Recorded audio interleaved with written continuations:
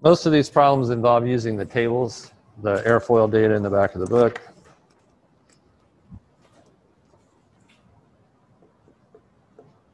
So 5.2, you're given an angle of attack, a speed. It's at sea level. So you have to look up the density. Then you're asked to find lift drag and pitching moment at the quarter chord point. So spot check your Reynolds number.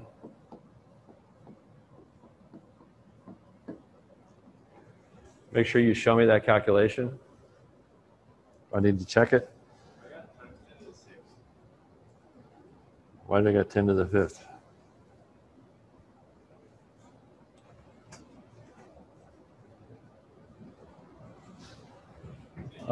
Let's calculate it. Does somebody have a calculator? Pardon? You got 10. The numbers that go into it are 0.002377, right?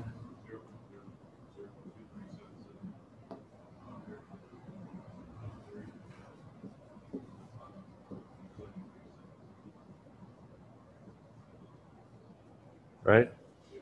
So I must have my exponent wrong. You're saying it's punch that out, you get. Is that right?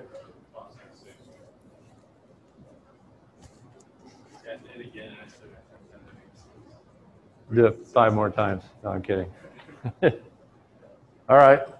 So then you need that Reynolds number to look up the drag. You have to calculate Q infinity.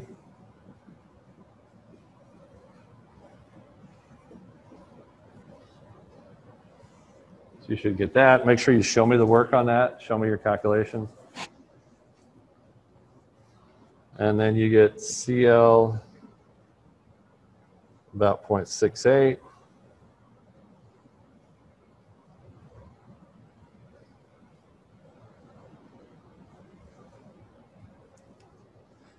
And there's some leeway here because you're reading off the graph.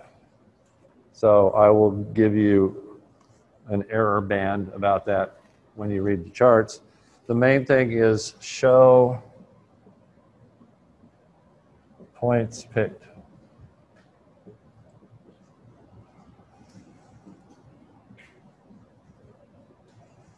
On the graph. The instructions are photocopy that page from the book and clearly mark where it is. If you put a little tiny point, hang on a second. If you put a little tiny point, it's really hard to see. I'm going to take off. Yeah. With Reynolds number and ascending speed, the lowest it goes is a 3.0 times 10 to the 6 because it's going back. Yeah.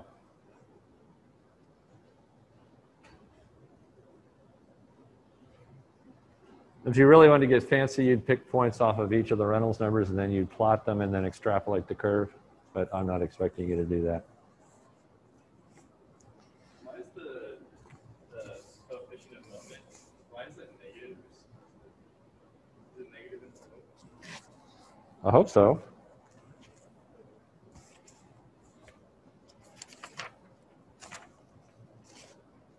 Yeah, it's negative.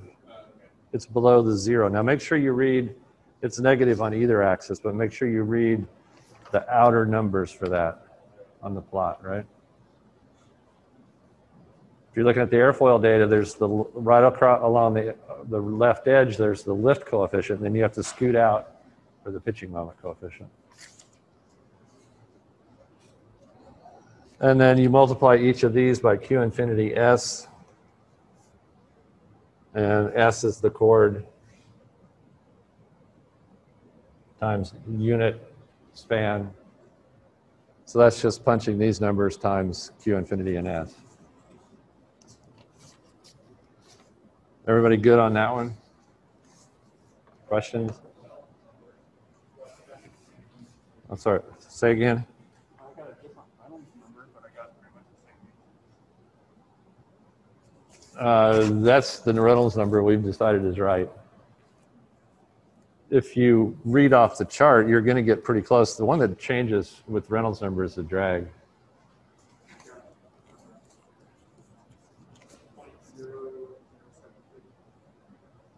For what? Yeah, that's within the error tolerance of being able to read the chart.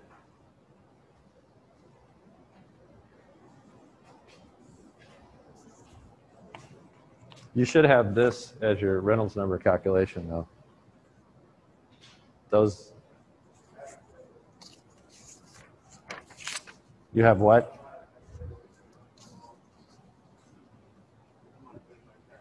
Yeah, I just check it. Okay, let's see. The next one is 5.5. They give you the lift and they ask you what the area is, so that means you need to take the lift coefficient and turn it into a lift and then back out the area.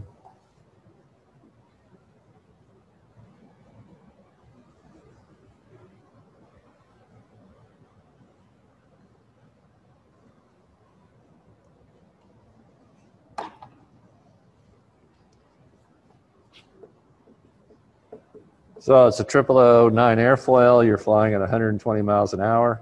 Make sure you convert for airspeed.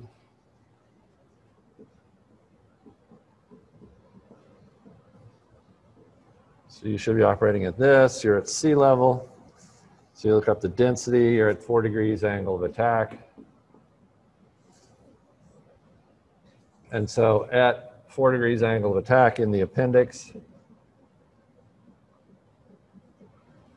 you get 0.42.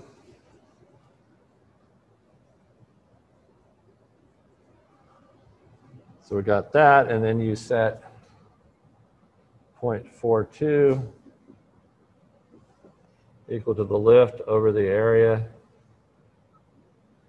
times Q infinity. So make sure you show your calculation for Q infinity.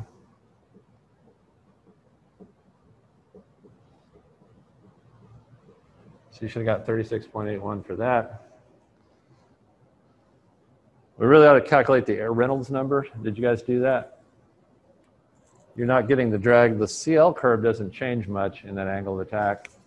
I don't have the calculation. Does somebody have the Reynolds number? Anybody do that?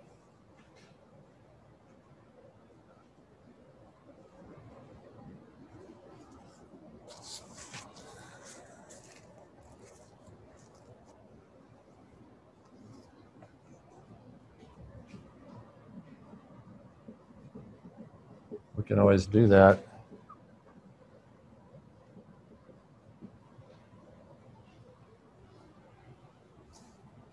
We're not given the chord, are we?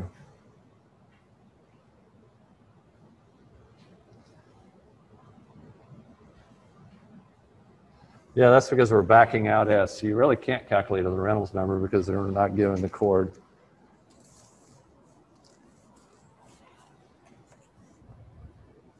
So we'd have to go down and calculate the area and then calculate the chord and then go back and recalculate the Reynolds number.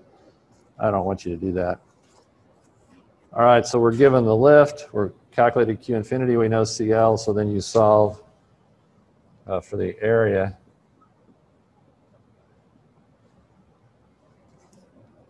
(1.9 feet squared). So I've given you intermediate answers. There's velocity, dynamic pressure, CL from the graph. And again, show the graph.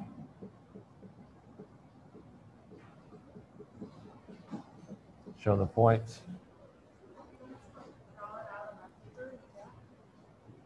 No, when I say show the graph, copy the thing from the appendix again and show the point. All right, first page of the assignment says, copy the page from the book and show the point you picked.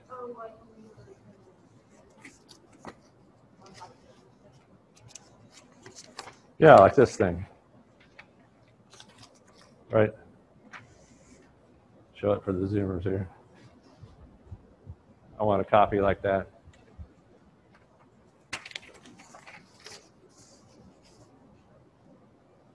And again, make it obvious where you pick the point. Notice I put a big circle. Can you see that?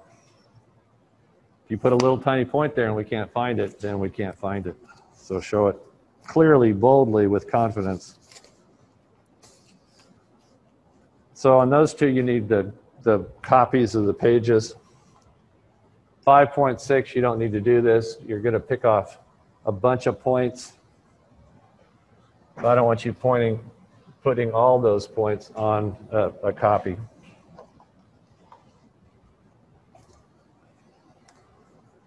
But what you do need is a table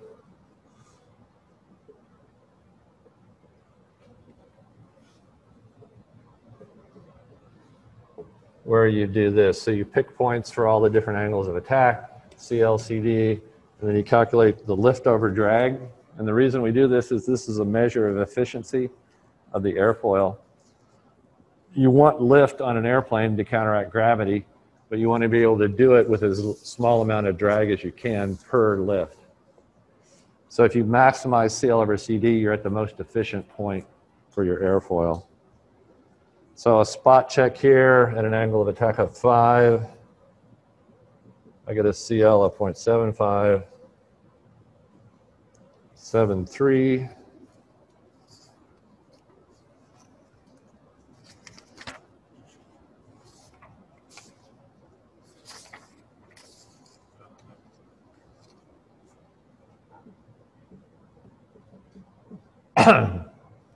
The ratio is 102.74. And I did this in Excel. I put these in an Excel spreadsheet and then plotted CL over CD and picked off the max. But you want to find, you can do it in a table if you want. You need to identify the maximum CL over CD and what angle of attack. Do you want us to report back what angle of attack that happened for, or do we? Yeah, that's what they're looking for, right? No, it says find L over D max, but you're doing a table, so just circle the whole thing where the maximum is. I didn't even use angle of attack when I was doing it. There's like the part where it says CL and CD, like CD as a function of CL. I just went there and just used the points of CL and then the corresponding CDs. Where did you get a formula for the airfoil? Well, it's on the table, so on the wing section, there's a section drag coefficient as a function of the lift coefficient. So I just use that graph instead of the angle of attack. So you plotted CL over CD versus CL? No, it just gives you the lift coefficient, and then the drag is a function of the lift coefficient. Yeah. I just went along with that and just used the drag coefficient for that, so I didn't even use the attack. So you plotted it on this axis. Yeah, I used that. But you had to plot CL over CD Yeah. versus CL. Yeah. Yeah, okay, that's fine. Just as long as you've calculated all those values and you find the biggest one. All right, so that was 5.6? Yeah. So then the last one is calculating that pressure coefficient. It's just like the example. Yeah. I'm going to walk over here so I can hear you. Show the what? The points that we got for CL and CD. No, you don't need a copy of the page for this one. Because otherwise you'd be circling, I mean, I guess you could go and put all of the 10 or 12 points that you pick off there, but I'm not asking you to do that.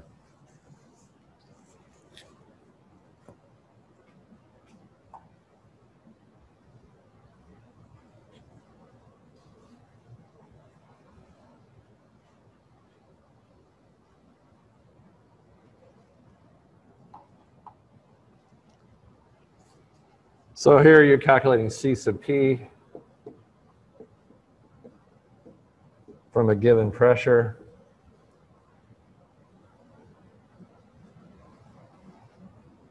So Q infinity, make sure you show the work for this.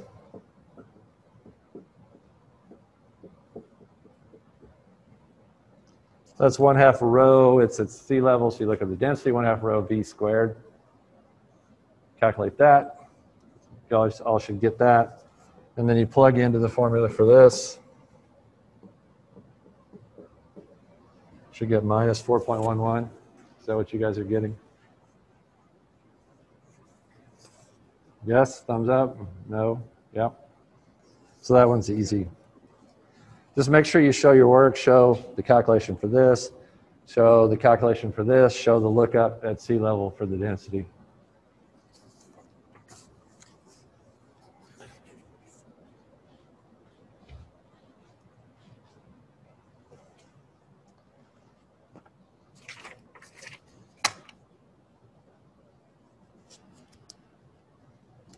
Today we get to talk about some fun stuff. We're going to talk about shock waves. We all know they cause sonic booms, but what are they?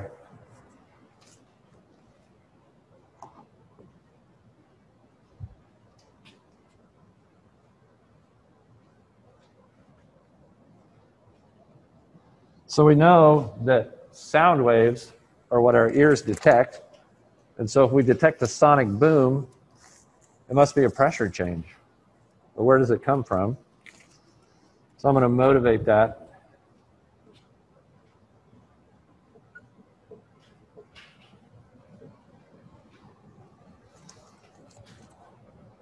So let's look first off at a pitot tube.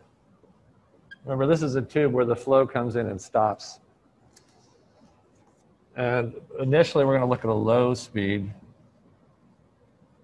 So here we're talking about Mach number less than 0.3. Have a flow. And it goes into this tube. It's closed off. So if you follow a streamline inside, you get to a point where the velocity is 0. And by definition, the pressure there is the total pressure, because we're low speed, so the total kinetic energy in the 1/2 rho of v squared added to the pressure gets converted just into pressure at 0 velocity. So along this way, the velocity is going down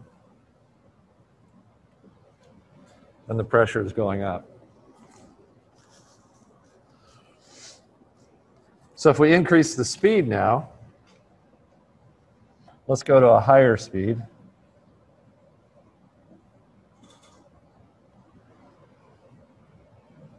But Mach still less than 1. You still get this happening. The flow goes into the tube, the velocity goes down, the pressure goes up. You get a total pressure here. You just can't calculate it from this formula inside here because it's compressible flow now. But the flow still goes to 0 velocity, and we still call that total pressure. And so that still happens, but now let's say, well, the Mach number is greater than 1. Okay, sounds reasonable. We should be able to fly this tube through the air faster than the speed of sound. We know we can do that.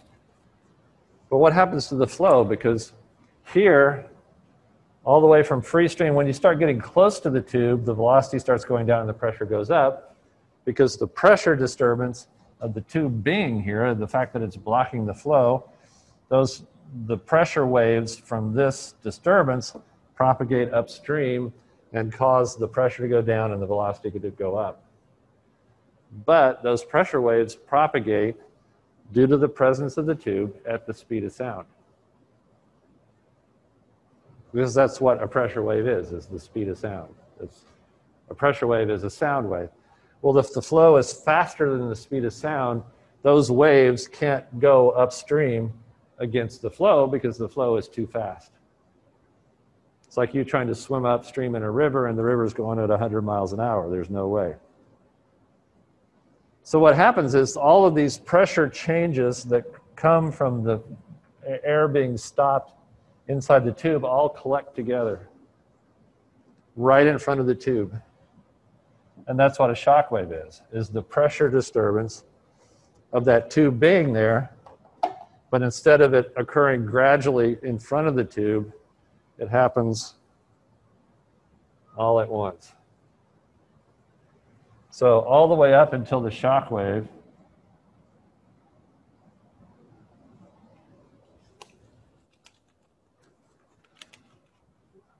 the flow is V infinity, the pressure is still P infinity, and then all those pressure disturbances collect all together and you get a real high jump in velocity, pressure, and the velocity goes down. And if it's a really strong shock wave, the velocity goes from supersonic on this side to subsonic on this side. And so that's where all those pressure changes due to the tube being there occur. Same deal with an airplane going faster than the speed of sound. A shock wave comes off of it, and it's all of the pressure disturbances of it disturbing the air all collecting together. This, this process, the shock wave, is not isentropic. Remember when we derived the isentropic flow relationships and all of the equations that have to do with the speed of sound and the compressible flow equations? We assumed isentropic flow. No heat transfer, no friction. Well, inside this shock wave, there's a lot of friction. So it's not isentropic. So we cannot model the shock wave with the isentropic flow equations. And in fact, it's complicated enough that we don't model it at all in this class. You'll do that in, I think, Aero 2.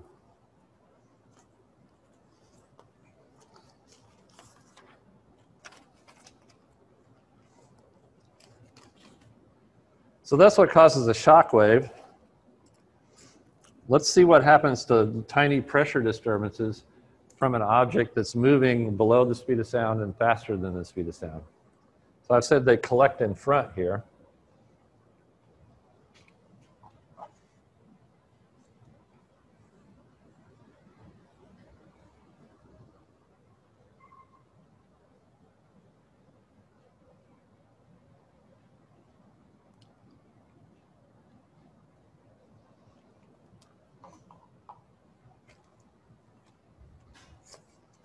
All right, so the first experiment thought we're going to look at is we're going to look at a tiny object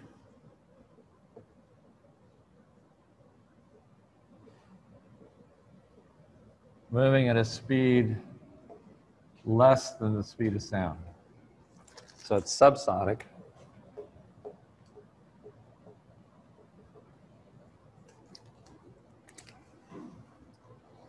So here's the object right now. So we're going to call that t equals 0, our current time. And 1 second ago, it was over here. So currently it's here. Here it was at 1 second. And because it was moving through the flow in this direction, so now we're looking at it as an outside observer. We're not riding on the little disturbance. And you can think of this as like a little BB. So the distance that it travels in 1 second is less than the speed of sound times 1, because it's moving less than the speed of sound. Well, this thing, as it moved through this region, created a small pressure disturbance, and that pressure disturbance radiated outward at the speed of sound. So in 1 second, that pressure disturbance is going to get out in front of the object. And it goes out all the way around. So the distance out to this thing is the speed of sound times 1 second.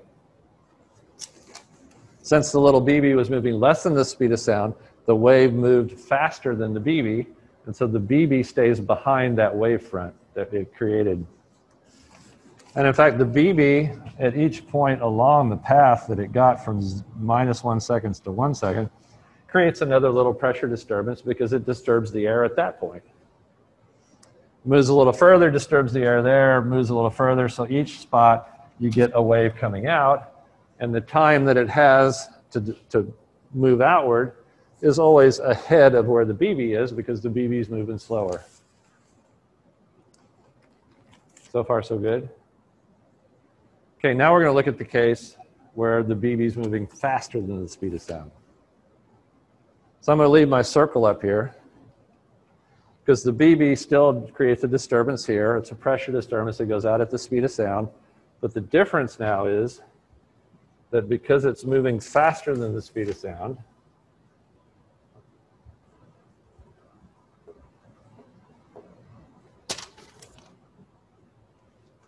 which we call supersonic.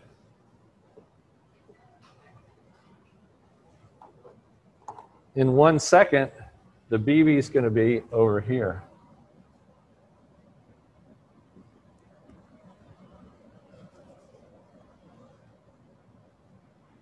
Because the distance is greater than the speed of sound times 1 second, because it's going faster than the speed of sound.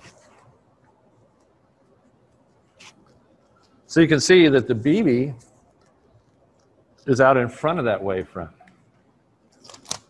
And so when it sits at this position, it could not have disturbed the air in front of it, because the air in front of it only gets disturbed after this far, and the BB is already way out here.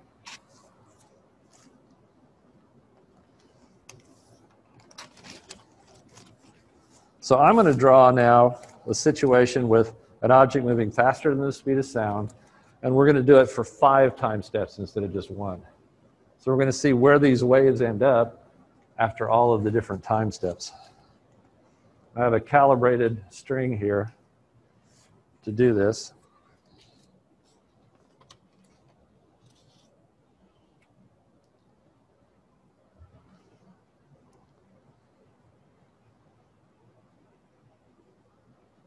So on this string, hopefully you can see it on the screen.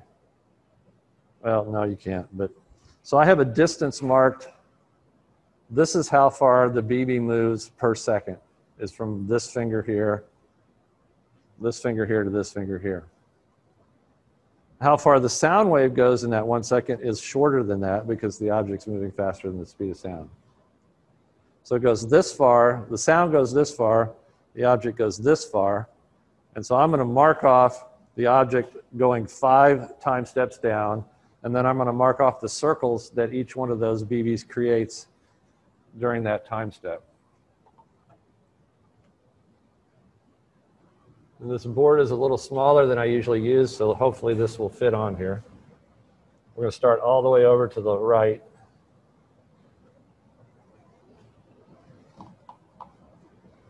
So here's the BB, and it's T-5, I'm pretty sure. Yeah.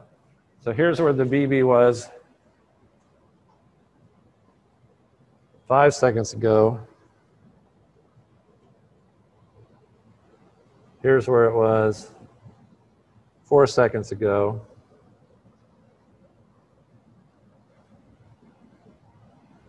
Here's where it was 3 seconds ago. Here's where it was 2 seconds ago. Here's where it was 1 second ago, and here's where it is now.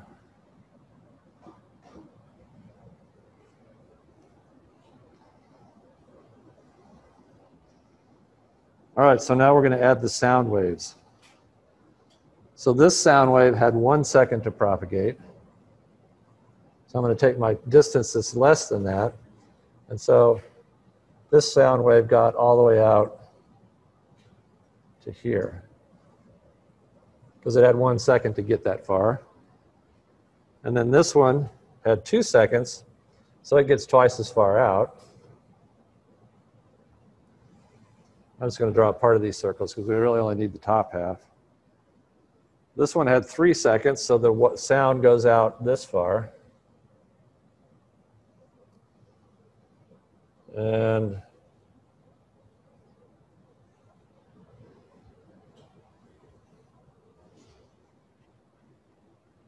that was 3 seconds, right? Yeah, okay, here's 4.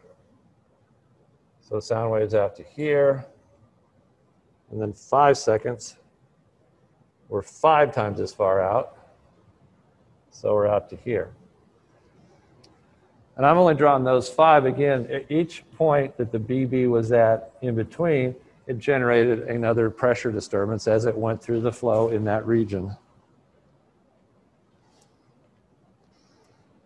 So those are all the pressure disturbances that were created by the BB at those different snapshots.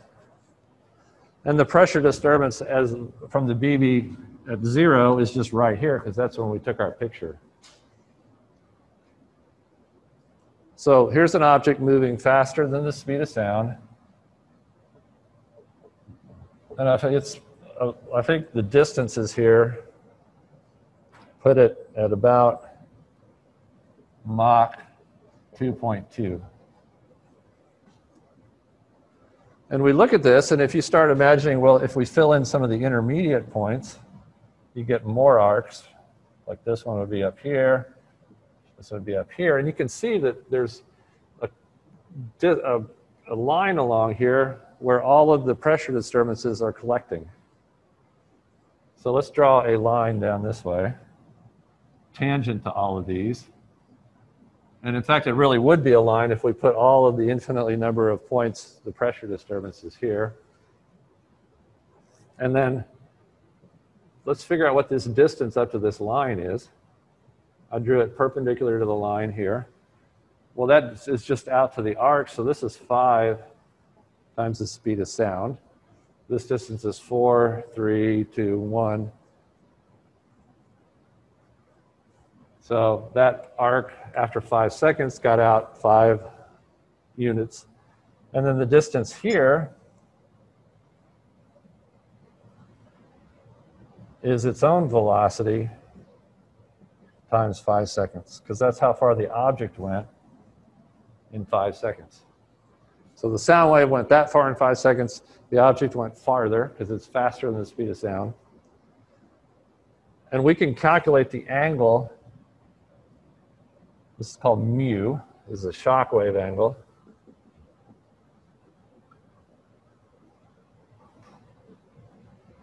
We can calculate that angle really easily now from the geometry. So it looks like we have opposite over adjacent, right?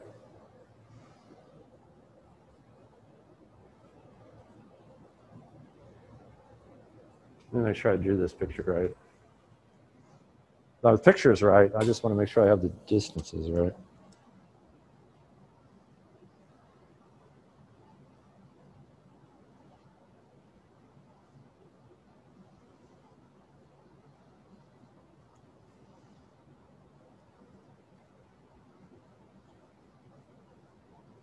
Yeah, sorry, I just said the wrong thing. This is the opposite, and then this is the hypotenuse. That was why I was getting messed up in my head. Right, this is the adjacent. There's the right triangle. The adjacent, the opposite, the hypotenuse. And so the sine of mu is 5 times A over 5 times V. And so the sine of mu, flip the A down to the bottom, cancel out the 5s. And that angle is directly calculable from the Mach number that you're flying at. Which makes sense because you're flying at a higher Mach number, you get further down the road, and that's going to make that angle even smaller. And we were talking about tiny pressure disturbances here that propagate at the speed of sound. So often the book, and many people call this the Mach angle for small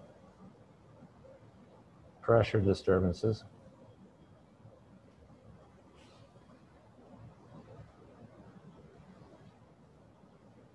And the reason I say that is if you have a really big object going through the air, like an asteroid entering the atmosphere or something big, the angle will be different because it disturbs the air in front of it, not at this angle because it's so big, and then eventually that wave will come off at this angle. But this is a pretty good calculation of an airplane flying through the air. What is the angle that the sonic boom makes with its flight path? And so all you need to do is know the Mach number, and you can calculate the angle of the sonic boom. And how are we doing on time? Oh, we've got some time. Okay, good. Whenever you see like a plane moving at supersonic speeds and you see like the thing in front of it, that angle of that like thing in front of it, is that the Mach angle? Or what is it? Yeah, in fact, you'll do a homework problem exactly like that. So let's draw an airplane.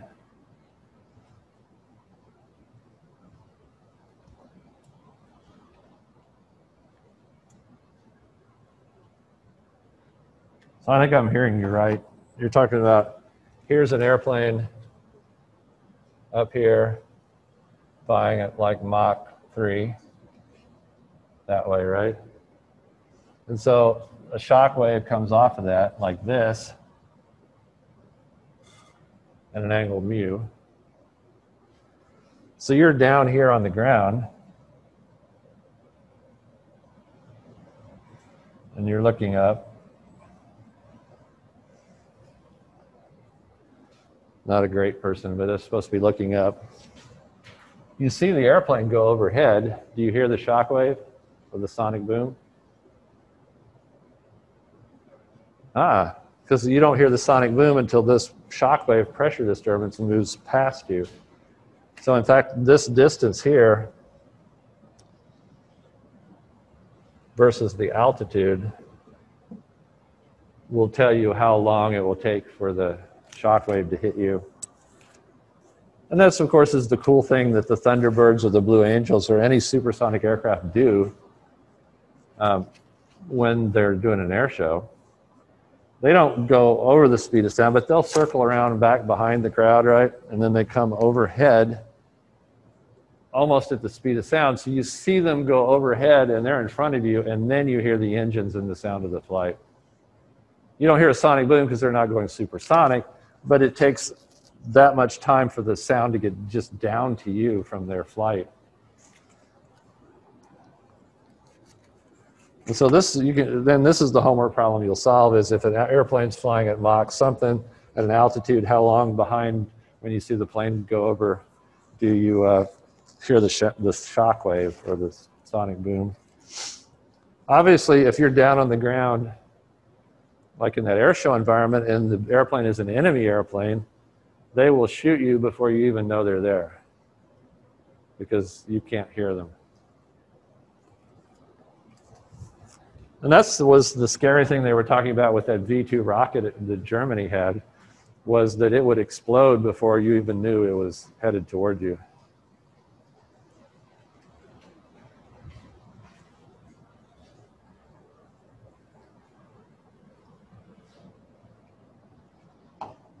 So my fundamental advice is don't ever get in a war.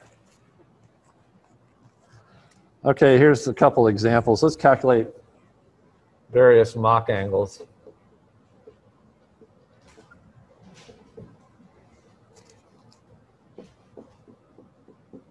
So you guys do these. Pull out your calculator, your cell phone. Let's calculate the Mach angles. It's pretty much the shockwave angle trailing behind an object flying this fast. So you just take the inverse sine of the ratio, or 1 over the Mach number. So I'll give you a minute to do that. And let's list them up here.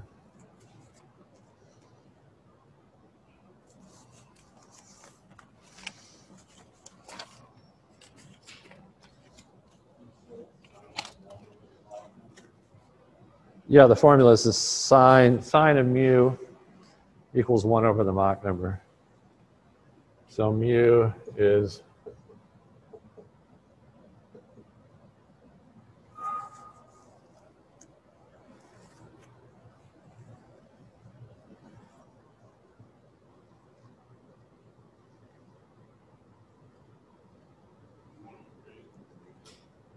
let's do degrees. I can picture that better.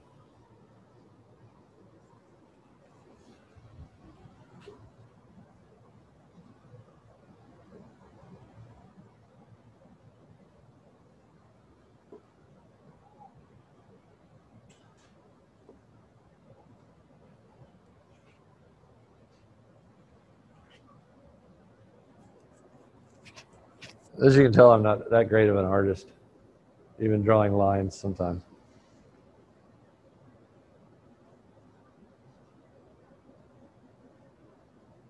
So you got, anybody got Mach 1? Yeah. And this is what's called a normal shock because of 90 degrees. And the object's barely flying at the speed of sound. This is really weak. So do we have 1.5? What'd you get? 41.8. Somebody else give me Mach 2. 30 degrees. How'd I do with my drawing? Did that look like 30 degrees when I was doing that Mach 2.2? What do we have for this? 16.2? 15.26. So look at this. Here's an object going Mach 3. 15 degrees is not a lot, right? Shockwave really goes. How about Mach 5? Sorry, shout it out. 11.5. So that's how you can calculate the angle of the shockwave. Is the shockwave louder to shock with that angle? Yeah, I'm pretty sure the strength of the shockwave because of there's a much larger pressure disturbance because there's more energy.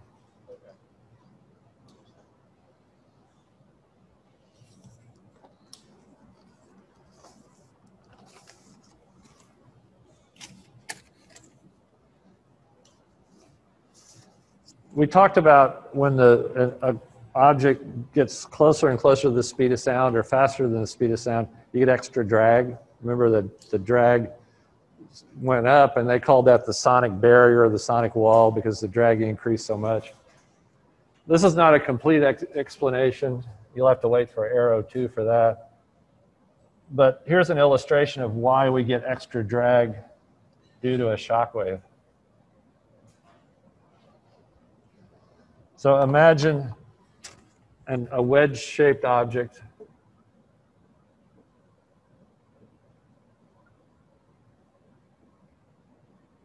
And it's flying at, let's make it, which one had 30 degrees? That was Mach 3, right? Or Mach 2, I've forgotten. 30 degrees is Mach 2, so let's make it Mach 2 just because I can draw that. So here's your wedge. It's got a sharp knife edge on the front. It's going this direction. And so you get shock wave at 30 degrees. And remember what happens across the shock wave. You get low pressure and then you get high pressure behind the shock wave. Really high pressure because the flow goes from high velocity to lower velocity behind the shock wave. And so you get this high pressure acting on the wedge, and that creates a backward force. If you take the component of that pressure backward, you get more drag from that than you would if you were going subsonic. Now, it's not the complete story because you go, well, what happens to the flow as it goes around the back? Because maybe it pushes this way. But you do get that high pressure, and then as it goes around the object, the pressure will go down. And so you get a net backward force due to this high pressure behind the shock wave. And so this is a really simple explanation or illustration of why, maybe a way you can remember that you get wave drag from supersonic flow. The wave drag, of course, comes even if you're subsonic on an airfoil, because we talked about how if you're near the critical or above the critical Mach number, your flow can be subsonic. But as it goes around the airfoil, there can be places where the Mach number is greater than 1 locally. And so you get shock waves off of parts of the airfoil, and you get the wave drag from that as well. So shock waves cause extra drag called wave drag, and you have to add that to the other drag that you get from whatever the object is. I think we're close to out of time. Next time, remind me, I still need to talk about thin airfoils versus thick airfoils. And how we can calculate, no, sorry, thin airfoils, how we can calculate lift to drag for supersonic flight. Because subsonic flight, we know how to calculate from the airfoil tables. And then we did that Prandtl-Glauert adjustment for Mach numbers less than 0.7. Supersonic flight, there's some ways to calculate CL and CD and CM. But we're done for today. Quiz next Wednesday. Please show up on time.